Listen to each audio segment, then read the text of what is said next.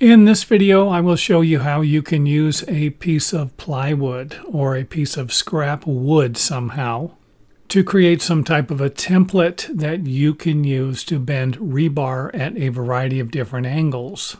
And in our first example, we will be bending rebar at 90 degrees. This is the most common bend you're going to make in rebar. And to do that, I just simply drew a line parallel to the edge of the plywood.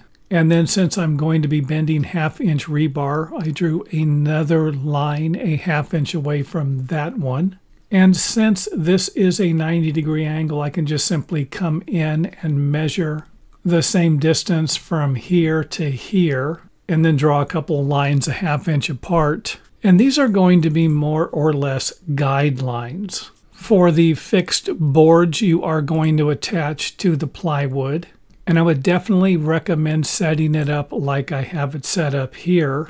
And you can always attach these boards from the top down or the bottom up. And then we can go ahead and put our rebar in there.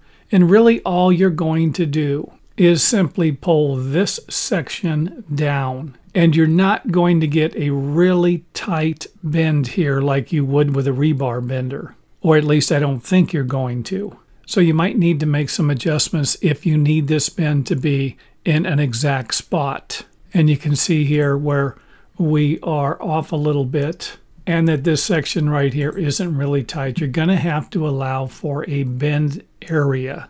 And this could have between a 2 and a 4 inch radius on it. And if that's not acceptable, then don't use this method for your project. And if you need rebar to be bent at a different angle, then you can simply draw that angle out on the plywood and then reposition the rebar so that you can bend it to the best of your ability. So it's not going to look like my picture here. And with this one here, you can end up with a 1 to a 3 inch radius, I'm guessing.